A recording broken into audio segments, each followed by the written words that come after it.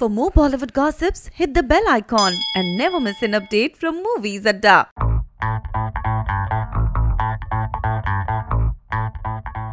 ये तो सभी जानते हैं कि दबंग 3 की शूटिंग के बाद सलमान खान संजय लीला भंसाली की फिल्म इंशाल्लाह की शूटिंग किक स्टार्ट करेंगे और इस फिल्म को लेकर फैंस के मन में काफी एक्साइटमेंट है।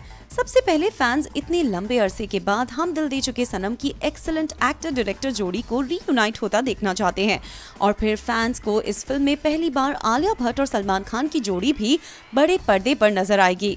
अब इतने अमेजिंग कॉम्बिनेशन में 4 चांद लगाएंगे संजय लीला भंसाली। जी हाँ, संजय लीला भंसाली अपनी प्रिसिशन और डिटेलिंग की आदत को इंशाल्लाह में भी फॉलो कर रहे हैं, जिसके लिए वो फ्लोरिडा और कैलिफोर्निया में रेकी करने गए। यहाँ से उन्होंने अपनी टीम की पहली पिक्चर भी शेयर की। अब इस पिक्चर को देखकर तो ऐसा लग रहा है कि SLB की रेकी खत्म हो चुकी है और जल्द ही उनकी फिल्म अब फ्लोर पर जाएगी। तो सलमान खान और आलिया भट्ट की इस जोड़ी को फ्लोरिडा और कैलिफोर्निया में शूट करता देखने के लिए आप कितने एक्साइटेड हैं, हमें जरूर बताएं।